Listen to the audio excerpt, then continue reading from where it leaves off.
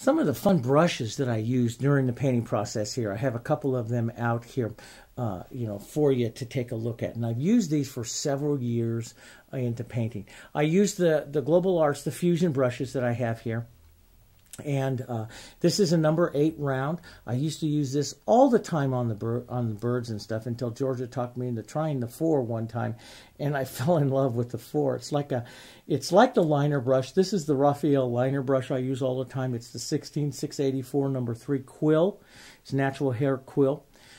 These brushes here, they emulate squirrel hair. They're very, very soft, and so you can sit there and hold them with paint and fan them out and get all kinds of different feathering types of techniques with them. But the brush being so soft that it will just drag that color, and it won't push to blend that color quite as fast as a synthetic does. So, and these are, like I say, these emulate the older squirrel hair brushes. This is a natural hair brush, but these emulate the old squirrel hair brushes. And so they give you just a wonderful soft brush technique. I don't paint birds with any of the newer synthetic brushes. They're just too stiff. These are my favorite brushes to paint with, the Fusions. We call them the watercolor too because we also use them in watercolor. So the quill gets done with some real fine detail work. I then go into this one, which is like a moderate detail work.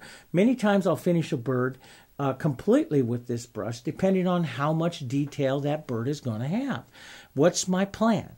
How much do I want to detail that bird with?